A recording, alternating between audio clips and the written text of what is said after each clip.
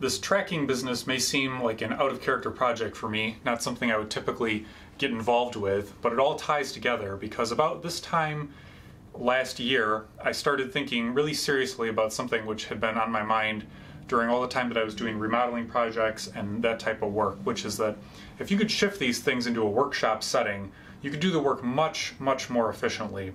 But the reason that you can't do that in some cases, aside from obvious things like paint or drywall, which are too big, is that you don't know exactly what size that needs to be. So we need a way to measure that. Some of the existing industry solutions that are out there are extremely expensive. They're designed for bigger things like industrial sites. I need something smaller.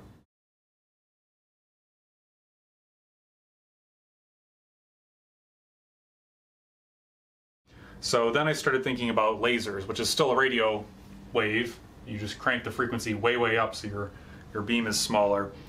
And I kind of did some first principles thinking on that, which I'm not claiming at all to be, having come up with an original concept, but if you spin a laser line around and you bing, hit it, and then bing, hit it again, you'll have a ray that goes out to it.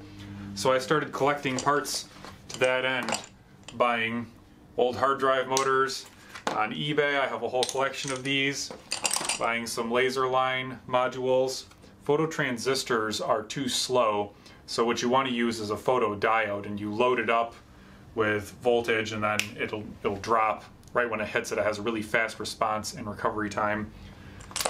Started buying other things, motor controllers for these motors. So I got into that, started trying to do some experimenting with that, and then I came across Valve or SteamVR or HTC Vive or whatever label it goes under. I find that a little bit confusing. Their tracking system that they came up with, which is called Lighthouse. And what it does is it sweeps a laser line across the room and then it sweeps another one across the room. So why reinvent the wheel? I decided to hold off on this project. Summer was coming anyway, work on some other things, and try and use their system to do some tracking. This is our Lighthouse unit right here, and these cans are our rotors. And what we have is we have a horizontal rotor. This sits on a hard drive motor. It's oriented like this, and it spins it like so. This is our horizontal one, and this is the same thing but vertical. So it's going to be on the side here, not enough room in there. And this is all that's inside of this Lighthouse unit, is one rotor here, and then these flash LEDs. You'll see a startup sequence later, and you'll be able to see the different ones. But all that these are doing is spinning.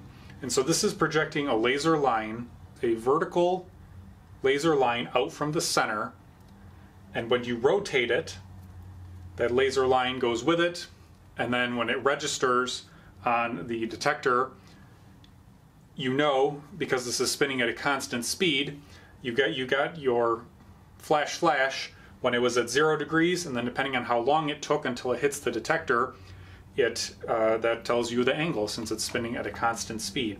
So this one's spinning like so, the horizontal, and the vertical.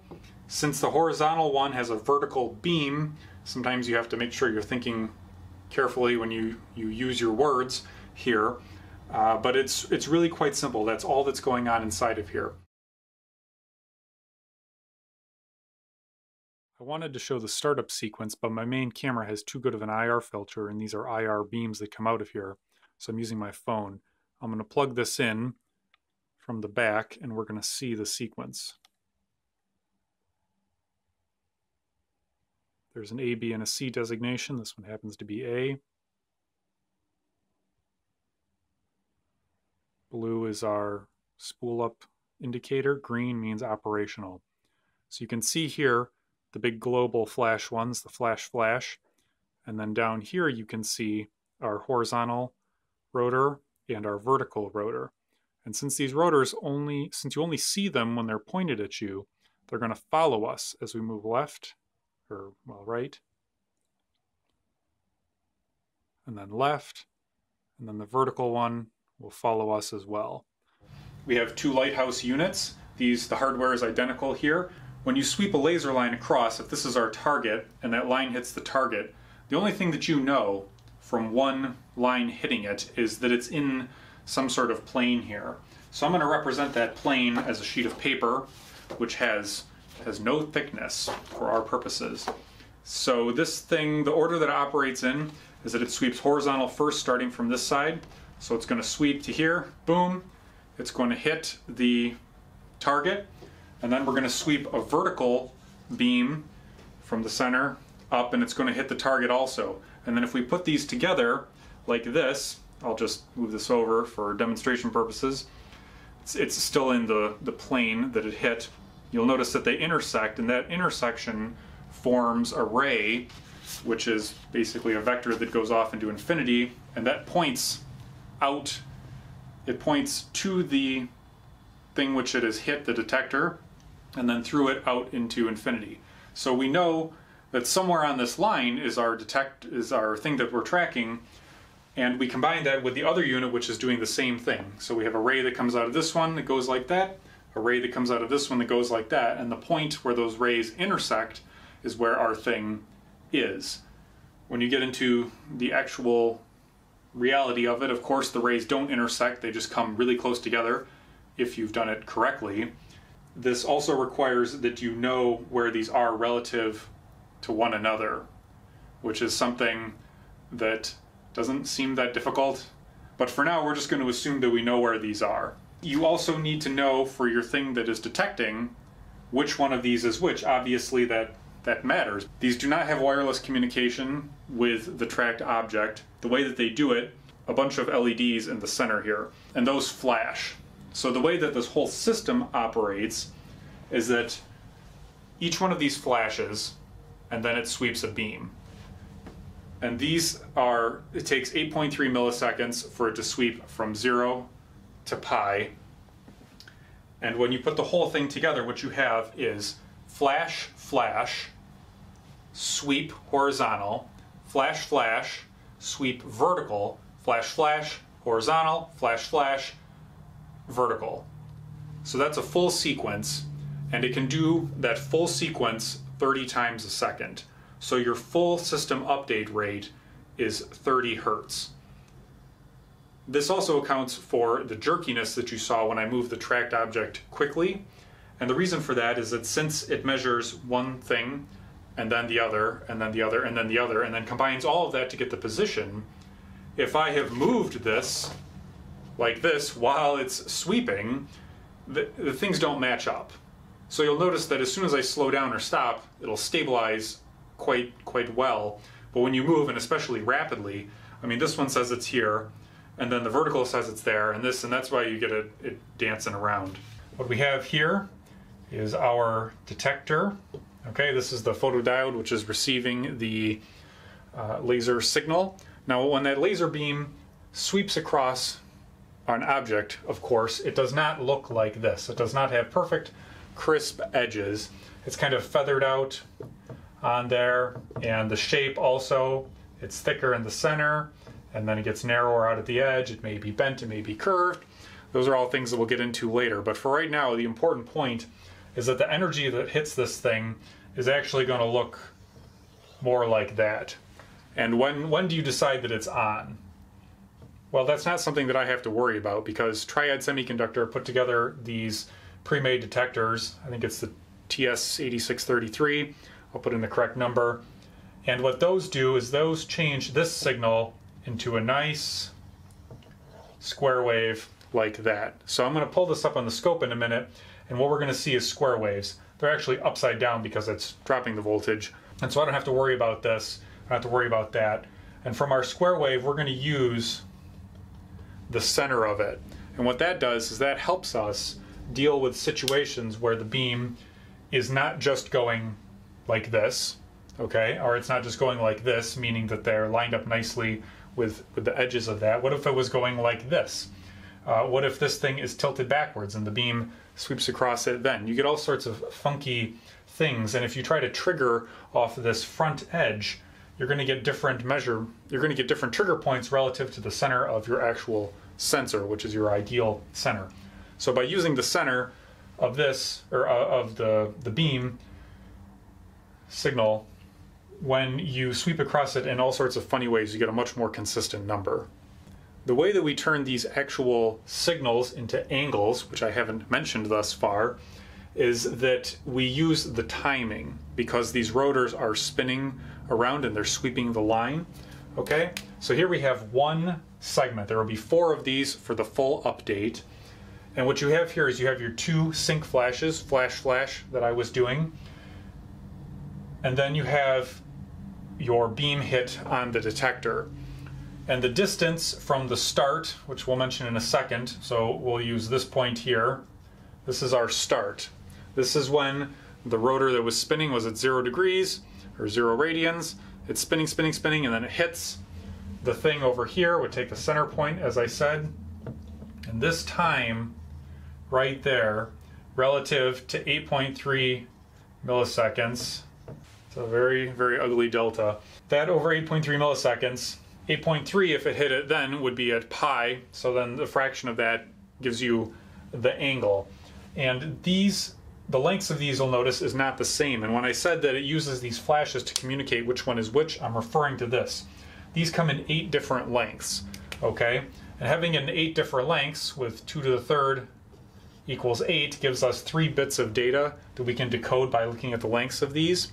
And this tells you a couple things. It tells you which lighthouse it is. It tells you which direction is sweeping, and it tells you if it's skipping or not. So if it's not turned on for that particular sweep.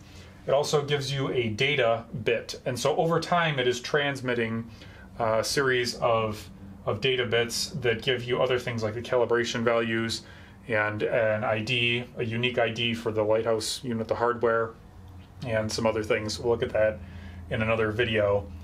This is also a good time to mention here, once I start showing these, that the information that I got for this, or the way that I pulled this off, 80% of the code that's running on the Teensy is from Trammell Hudson. I got that from his site, so thank you very much to him.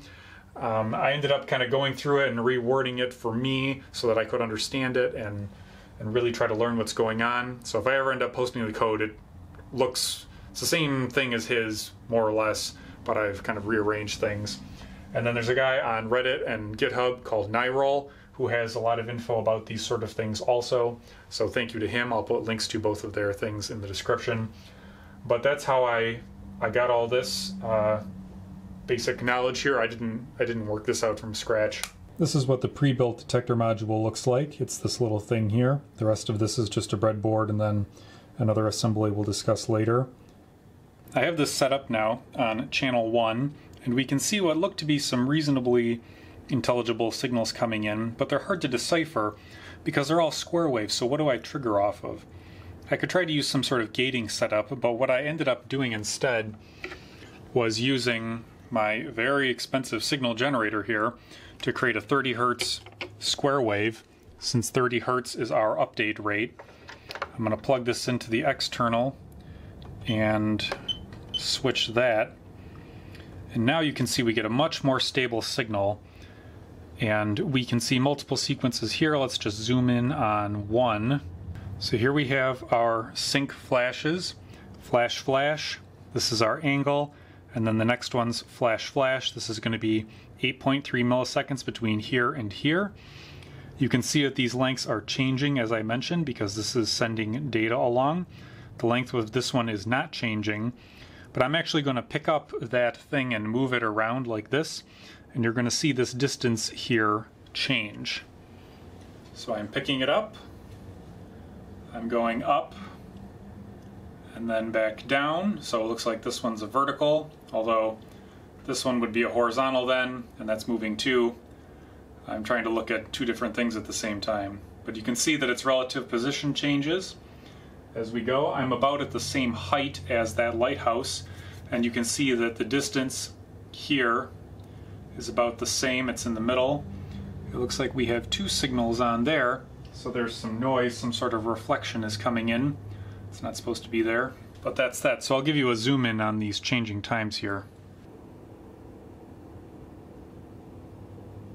Speaking of reflections, the signals for this are infrared, but I can actually trigger that thing with this little red laser distance measuring unit. And so I'm going to take this and I'm going to just run this over to the detector. We're back on a channel 1 trigger here, and we're using it on normal. So I'm going to wave this over, and you can see that we have a signal there. I'm on a similar time base to before, but this is a much faster signal. If we zoom in, then you can actually see the pulses. And the infrared signal on the Lighthouse is modulated at a couple megahertz, but that hasn't prevented it from having all interference issues. You get reflection issues, and since it's the original signal coming back, that can be tricky. I don't know if this directly correlates to the type of reflections you would get with infrared, but it's obviously close enough to trigger it, so it should be reasonably close. And I've found that if you hold this up to a window, for example, particularly double pane ones, then you get 2 reflections. And I know that when I was trying to use the Lighthouse near a sliding glass door, I was getting some really screwy results. And once I pulled a blind or a shade over it, it helped an awful lot. So there's a little bit of issue with reflection off of things like glass, surfaces like this table that are a bit shiny, and wires and cables like this. I have some suspicions about them having caused me issues. That's something I'll get into in another video. And that's really all there is to it for this system. It's very simple. You have your rotor that spins at 0 degrees. It says flash flash, and then you start timing on your detector, and when it gets hit by the thing, you know how fast it's spinning, you know how long it took, you get your angle. So I'll put in here an overlay of some of the angles streaming in. There's 4 for each sensor because there's 2 rotors on each of the 2 lighthouses. And then I have 4 sensors on the main board that I was tracking, so I have 16 signals, and they're all streaming down or up. It's kind of like the Matrix, the numbers going everywhere. That's all I see, is I just see angles. But it's quite simple. So why did I put so much time into this project? It's because of that thing that we glossed over at the beginning, which is where are they relative to one another? You need to know exactly where they are relative to one another. And there are some obvious strategies, like triangulating off of a known grid. You say, well, okay, fine, we'll just measure the distance between the sensors, and then we can triangulate off of those to figure out where our things are. Well, those are maybe, what?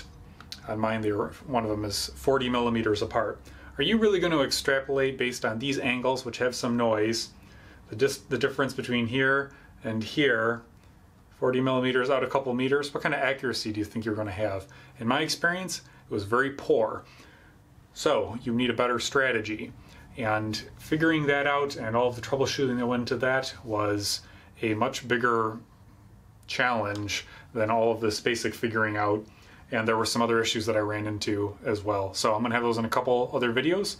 I hope this is interesting. If it is, please let me know. So thank you for watching. See you next time.